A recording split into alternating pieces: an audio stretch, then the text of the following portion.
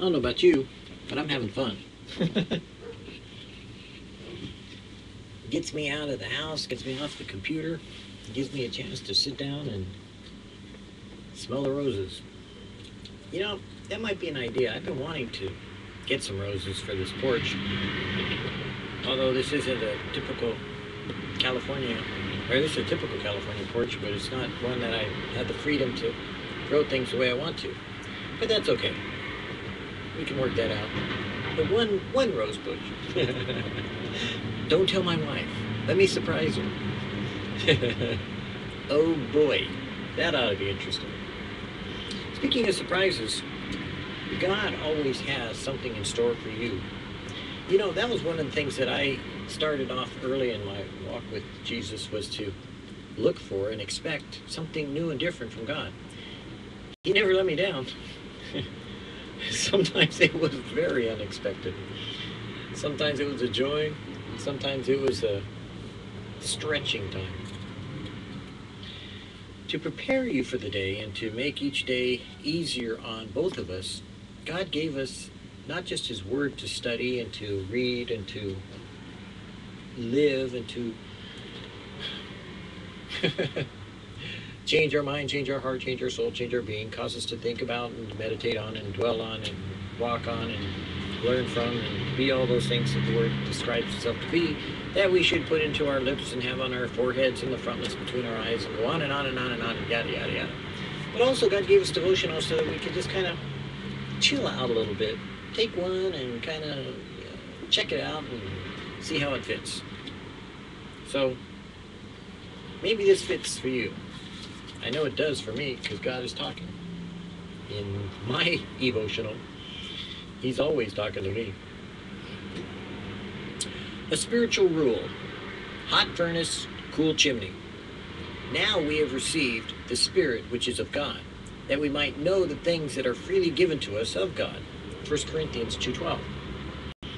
In our Christian fellowship, two opposite dangers are to be recognized and avoided. They are the cold heart and the hot head. For downright harmful effects, the hot head is often the worst of the two. The human heart is heretical by nature. Unless well instructed in the Scriptures and fully enlightened by the indwelling Spirit, it may confuse the fervor of the Spirit with the heat of the flesh, and mistake the scintillations of the overheated imagination for the glow of the true Shekinah or Shekinah. It may be said without qualification that there can never be too much fire if it is the true fire of God, and it can be said as certainly that there cannot be too much cool judgment in religious matters if that judgment is sanctified by the Spirit. Among the gifts of the Spirit, scarcely anyone is of greater practical usefulness in these critical times than the gift of discernment. The spiritual gift should be highly valued and frankly sought. Human sweat can add nothing to the work of the Spirit, especially when it is nerve sweat. The hottest fire of God is cool when it touches the redeemed intellect. It makes the heart glow, but leaves the judgment completely calm. Let love burn on with increasing fervor, but bring every act to the test of quiet wisdom. Keep the fire in the furnace where it belongs. An overheated chimney will create more excitement, but it is likely to burn the house down. Let the rule be a hot furnace, but a cool chimney. You know, I think about that, and as I encounter so much now of these spiritual gifted people that come up and tell me all these things, I do see it as a chimney that's full of soot. You know, they've got all the actions and directions and motions and potions and inventions and imaginations of the Spirit, but they have very little of the Word. And you know, God wants both.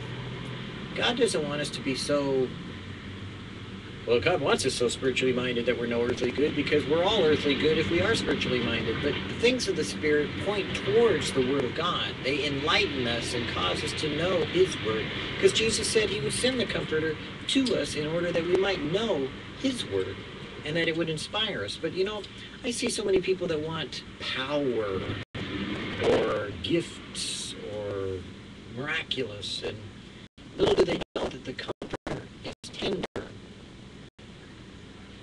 easily entreated. He is a gentleman, not just a fire that burns within your soul because you have these emotions that you can't control. Sorry, you can. Because in greater measure than what you may understand, when you have the gifts of the Spirit and you're full of the Holy Spirit and you walk in the Spirit and talk in the Spirit and do all the things in the Spirit, that the reality is that God is a Spirit, and God has the ability to create. God has the ability to destroy. God judges. God sees. God hears. But God said, look at Jesus. He is my beloved Son in whom I am well pleased. And the Spirit of God that Jesus said he would send would point to Jesus. So when it talks about discernment, I think those who are led by the Spirit ought to exercise more discernment than concernment about condemning other people or practicing things that aren't edifying to the entire body of Christ.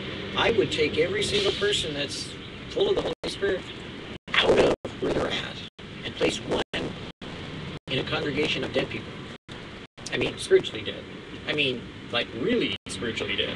Like maybe, who knows, a Methodist church that doesn't believe in the gifts, or a Catholic church that might not be charismatic, or someplace where it would be obvious that a light is needed, because often the times discernment doesn't come when it's a bunch of people getting together and just whipping themselves up into fervor.